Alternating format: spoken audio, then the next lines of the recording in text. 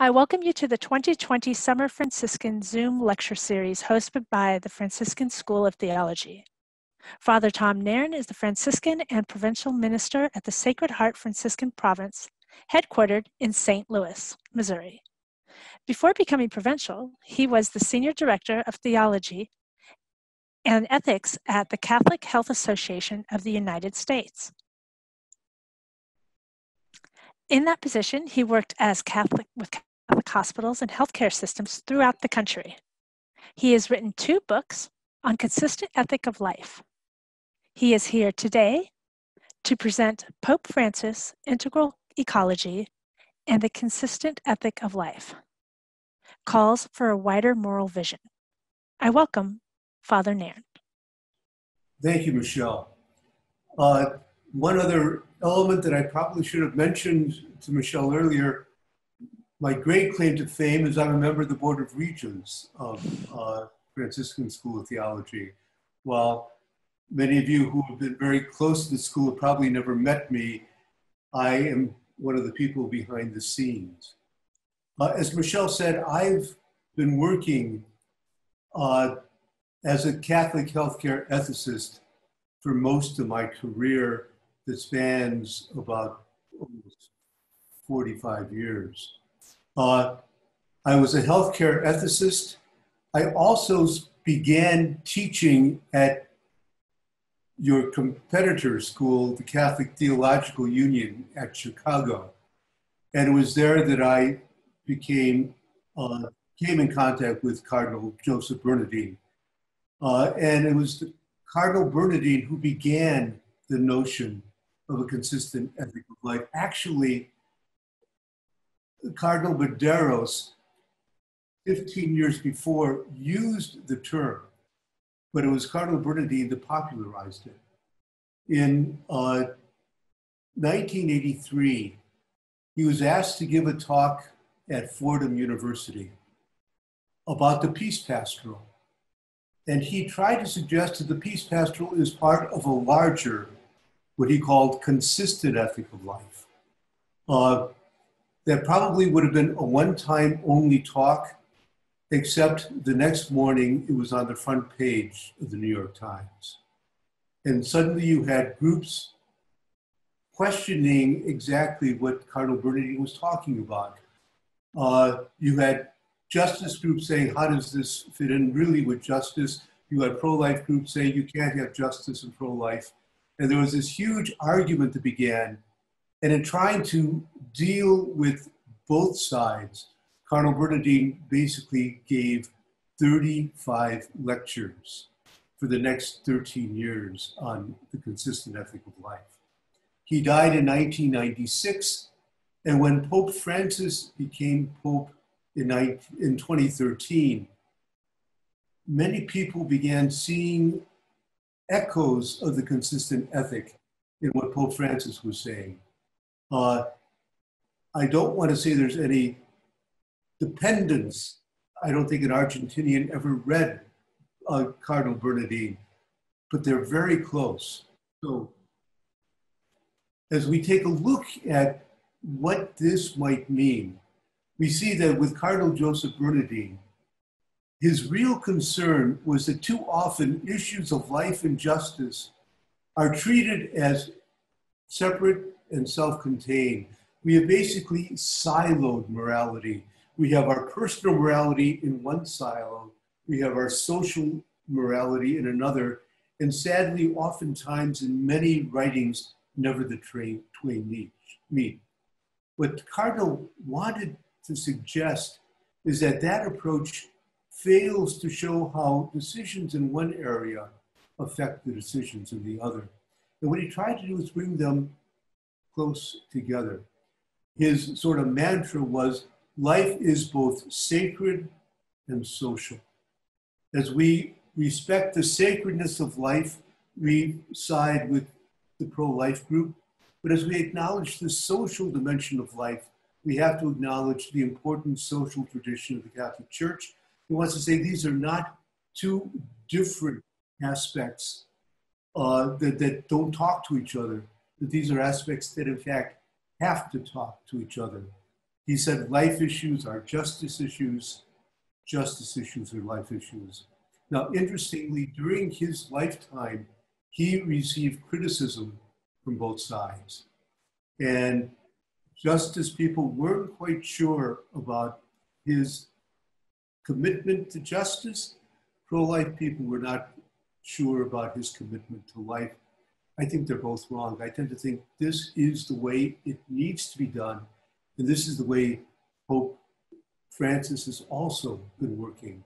And as we celebrate this year, the 5th anniversary of Laudato Si', I think we begin seeing in Pope Francis the theological articulation of what Cardinal Bernardin was trying to do.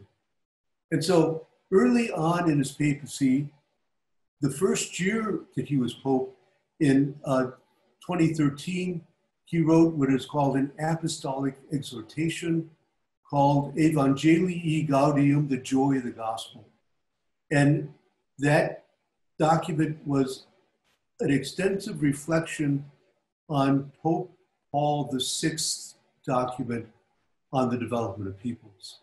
And there's a term that Pope Paul VI kept using, and that was integral human development. In Laudato Si', his great encyclical on the environment, he changes the language from integral human development to integral ecology, bringing the environment and human life issues together.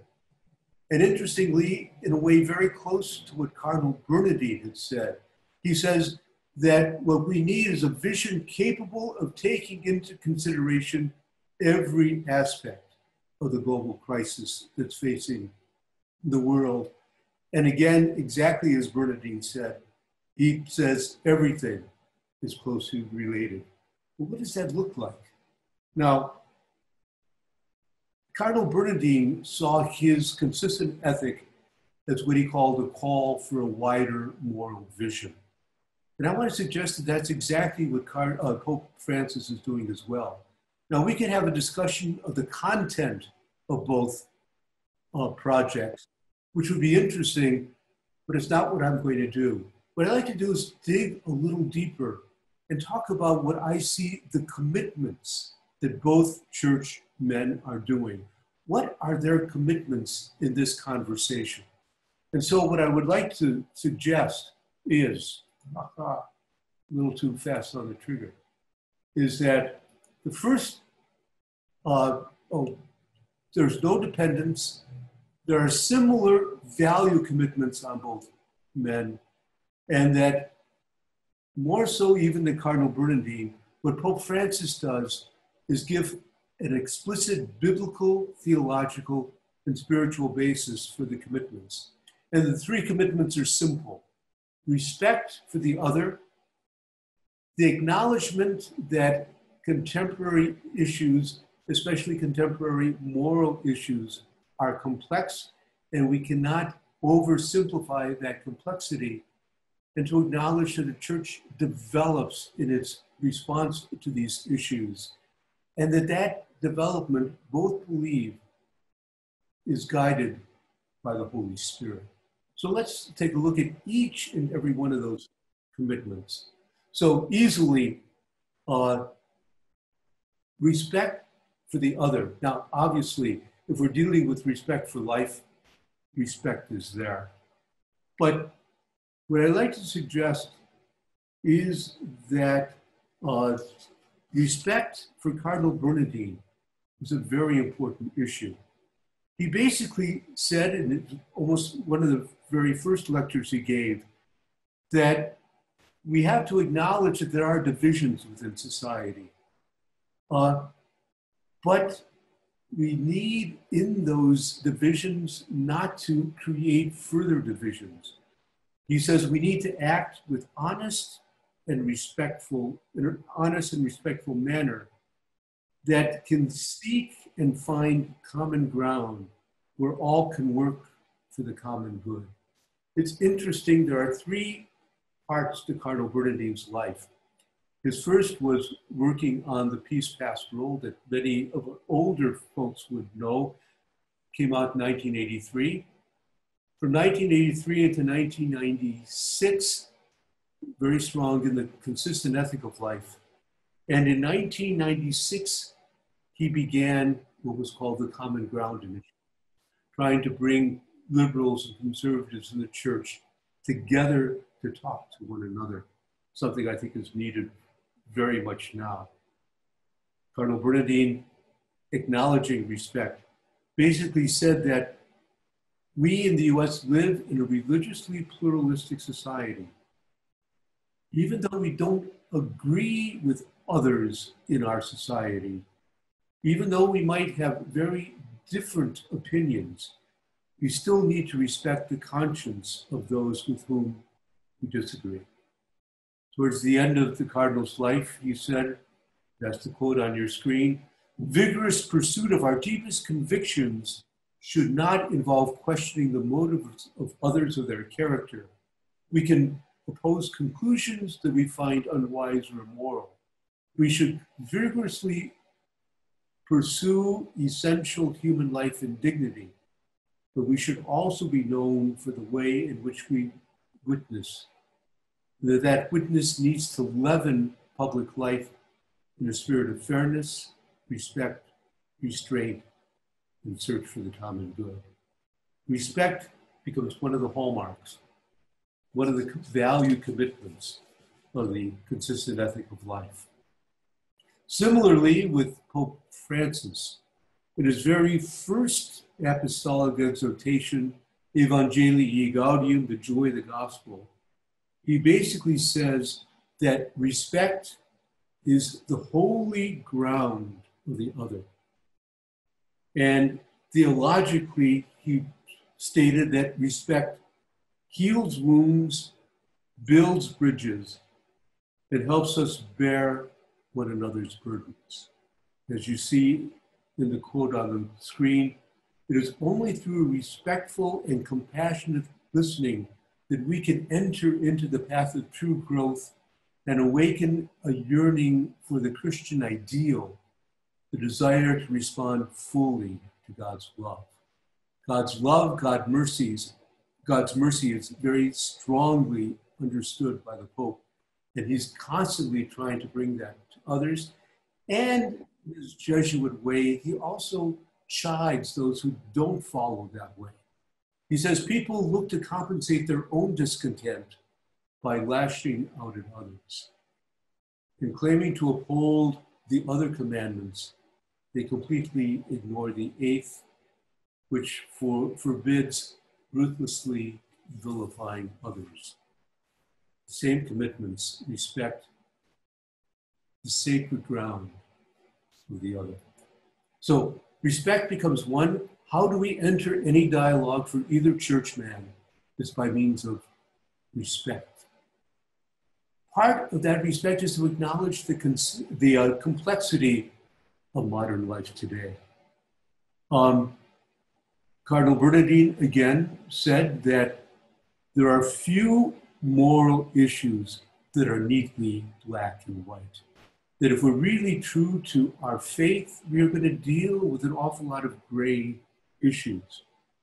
And the Cardinal kept saying what the task of the church is to clarify our moral choices, not simplify them in an inappropriate way. We are to be clear with our beliefs, but never condescending to the other, never simplistic.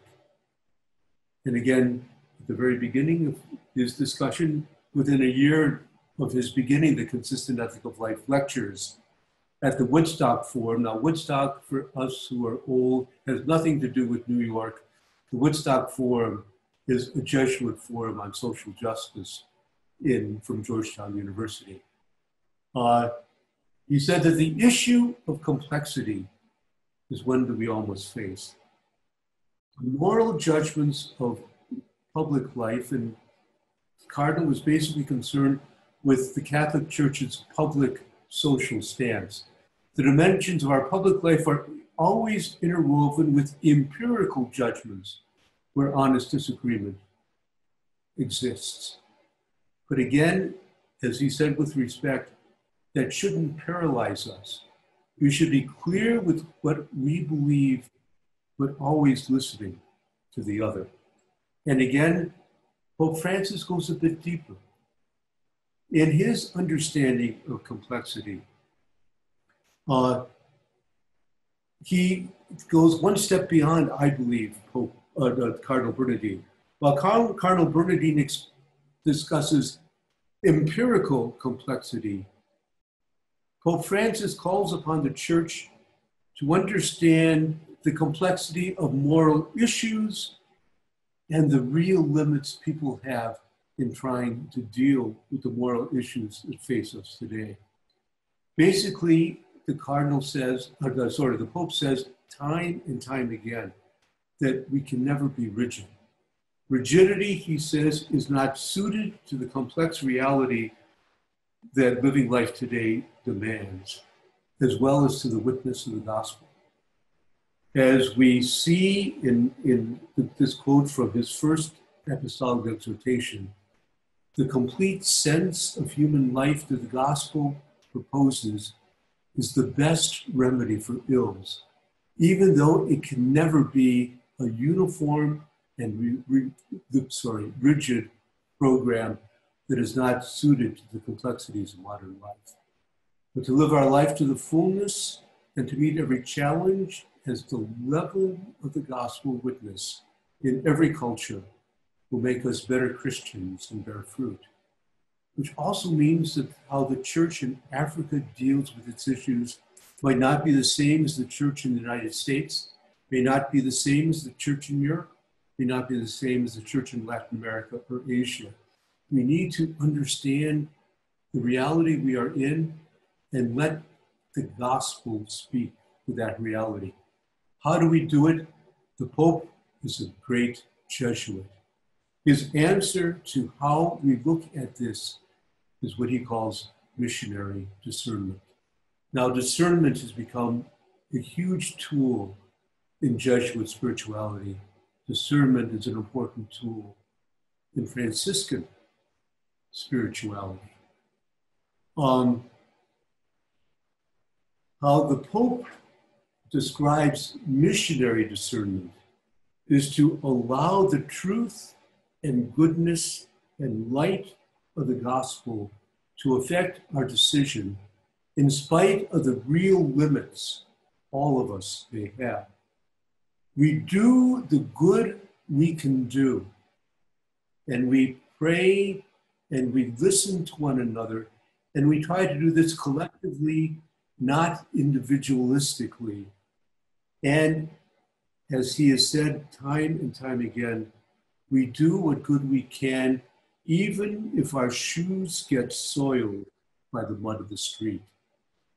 Pope Francis, from the very beginning of his papacy, kept emphasizing that the church needs to be a field hospital, kept emphasizing that we need to move to the margins, that we cannot be a church simply internally directed.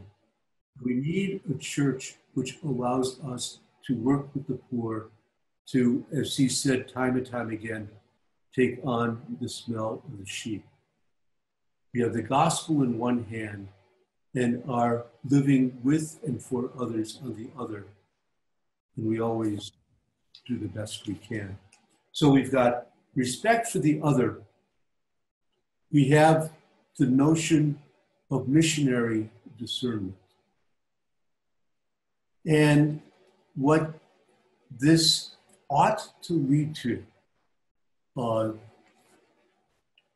is to see in the gospel the healing of Jesus Christ. Again, in his first apostolic exhortation on the joy of the gospel, he says that it is in this missionary discernment we find true healing.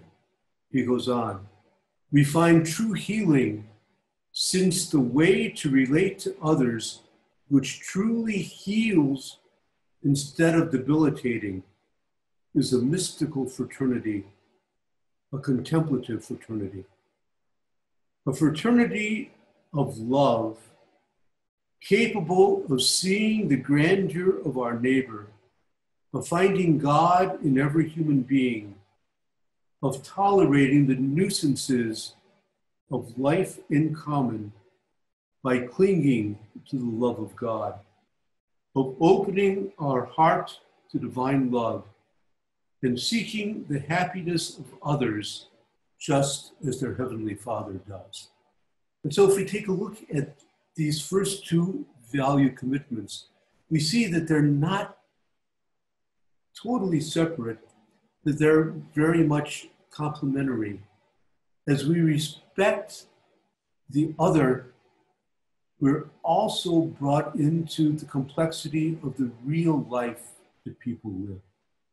And as we understand people in their real life, in their limits, in their possibilities, in their sin, in their grace, in the very muddiness, messiness of life, we are called to be missionaries and walk with people, helping them to discern where God is calling them, and in the process realize where God is also calling us.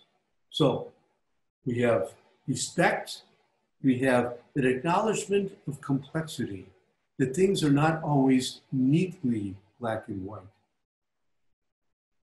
And as we bring those two together, I think we understand a bit more that we're being led by the Holy Spirit in this entire process. What might that look like? Again, consistent ethic of life.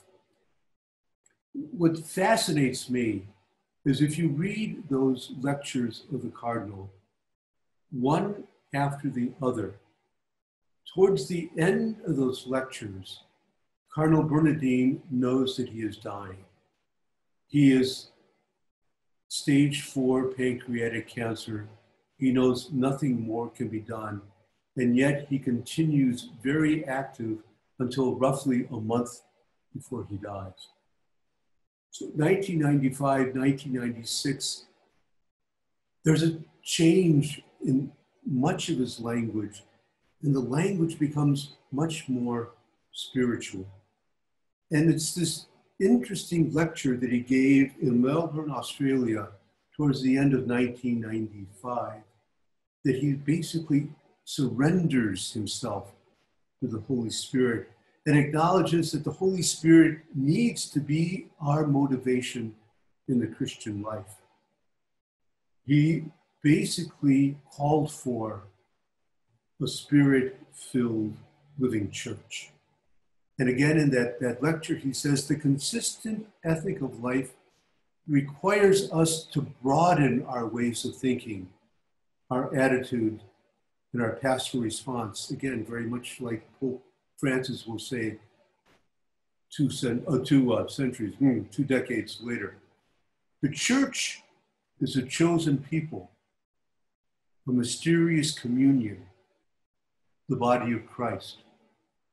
When we understand the church in this way, we will be able to see the full beauty and relevance of our heritage as it is developed under the influence of the Holy Spirit from the apostolic age to the present. It will help us to become more tolerant of one another. And so, looking back, he sees the action of the Holy Spirit in all that has been going on in the church, and he has trust and faith in the Holy Spirit continuing to guide the church into a future which is unknown. In calling for that Spirit-filled living church, he basically, again, he's begun thinking about common ground at this point. He's begun trying to push the church out of a lot of the arguments between liberals, conservatives, between the North and the South, between all of those arguments, sadly, we tend to have. And he asked us as church to move beyond petty criticisms, jealousy, cynicism, soundbite theology, inaccurate and unhistorical assertions, and flippant dismissals. Again, I think that would be a wonderful recipe for the church today. He called for humility, asking for the realization that there is room for diversity among us. We're not saying that every opinion is correct, but we're saying how the three elements come together: respect for the other, acknowledgement of complexity, belief that the Holy Spirit is guiding the church, allows us to move forward in hope, not somehow terrified as to what anything might happen that somehow challenges ways that we want to see the church as my church rather than as our church. Again, Pope Francis, very similar. This missionary discernment that Pope Francis talked about is really, he believes, the work of the Holy Spirit. It is acknowledged, he acknowledges that in responding to the Holy Spirit, the church may be called to change. And he's even stronger than Cardinal Bernardine was, suggests that in her ongoing discernment, the church can also come to realize that certain customs not directly connected to the heart of the gospel, even some that have deep historical roots, even some that we really like, are no longer properly understood or appreciated. Some of these customs may be beautiful, he said, but they no longer communicate the gospel to this day and age. He said we shouldn't be afraid to examine them. And in fact, he says we shouldn't even be afraid to discard them if they are no longer leading us to Christ. He quotes Thomas Aquinas as a good Franciscan. I wish he would have quoted St. Bonaventure, but he quotes St. Thomas Aquinas and points out that Thomas said that the precepts that Christ gave us are very few. Most of the teachings of the church are expansions of that, important if they lead us to Christ, important if they lead us to a deeper living of the gospel. If somehow they move us away from that, maybe they are no longer needed, or at least no longer needed to be understood in the way we do now. What can make sense in one age of the church may keep people from Christ at another time. He says we always need to review and even change our minds in light of the authentic gospel teachings. And so those are the three elements. In a lot of ways, they're the variations of a theme of one element. Respect, understanding, complexity lead us back to the understanding that the Holy Spirit is alive in the church.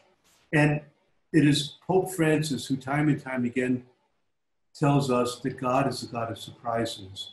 And God is going to lead us forth, oftentimes in ways individually and as church we never expected to go. So what are the reactions to this? Obviously, the reactions both to Cardinal Bernardine and to Pope Francis have been an entire spectrum. Some very negative, some very positive. To give one example of the negative, which has been coming up more and more recently, the former nuncio to the United States, Archbishop Carlo Maria Vigano, has begun actually calling for the Pope to resign, feeling that he is leading the church in the exact wrong way. Within the past month, he has suggested that somehow Pope Francis is part of the deep state, that what Francis is saying is wrong, and that the children of light should not be taken in by what he calls the children of darkness. Almost an apocalyptic understanding, but very strongly against the project of Pope Francis. On the other side of that is somebody like the Bishop of San Diego, Bishop McElroy, who has suggested in Albuquerque 2 years ago and several times since that the pastoral of theology of Pope Francis is rooted in the life situations that women and men actually experience in the world today. That what Pope Francis is doing is reading the signs of the time and integrating the results of that investigation into the very core of the church's mission. If you read somebody like Archbishop Vigano, the Pope is destroying the church. If you read somebody like Bishop McElroy, the Pope is truly a son of the Second Vatican Council and perhaps the very first real result of the Second Vatican Council 50 years now after it closed. That is the extent and the wide gap of reactions both to Pope Francis, similarly reactions 20 years ago to the work of Cardinal Bernardin. What about a school like FST? What I'd like to suggest is that a school like a Franciscan School of Theology needs to deal with those three elements. Maybe not exactly in the same way as Cardinal Bernardin or Pope Francis, maybe exactly in the same way. But those three elements need to be part of FST because those aspects are also part of our Franciscan project. If we take a look at respect, the picture there is Francis with the Sultan, which we celebrated as Franciscans the 800th anniversary of last year. It is Francis of Assisi who acknowledged that all people are sister and brother.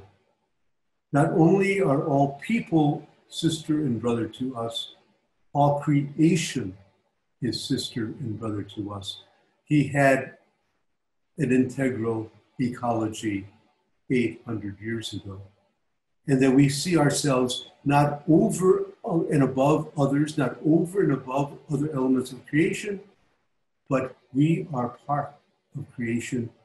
We need to respect ourselves, respect one another, respect the creation God has given us.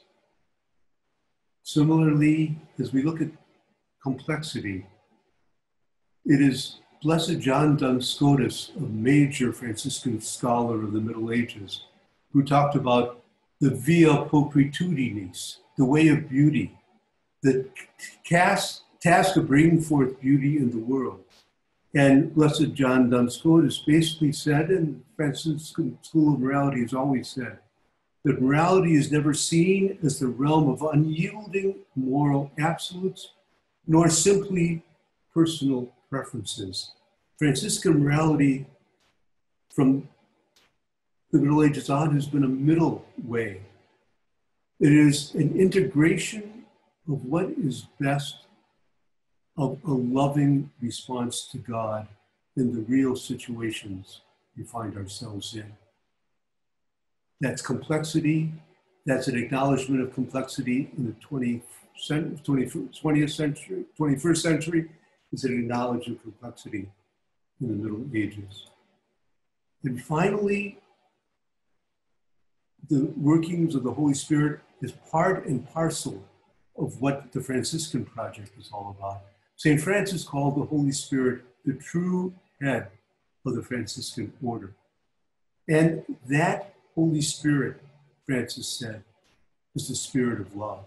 And if you take a look at Franciscan spirituality, if you take a look at Franciscan theology, it is always the question not of good and bad in itself, but what is the best way we can respond to God's love? here and now. It is constantly a movement to a deeper understanding of God's love for us and a deeper response of our loving God and one another in return. So if we take a look at those three commitments, they're part of the consistent ethic of life. They're part of Pope Francis's integral ecology. They're part of the Franciscan project from its beginnings. So in conclusion, I don't know if there's much more to say.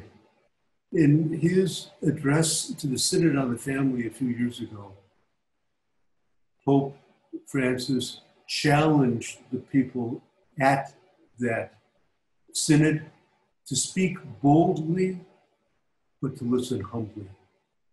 To me, that sentence adequately describes what the consistent ethic of life is about, commitment-wise, adequately describes what Pope Francis's project is, commitment-wise, and also describes the 800-year history of Franciscan theology and morality. So thank you all very much. Thank you, Father Nairn, for your lecture, which uncovers the beauty of the vibrant Franciscan tradition.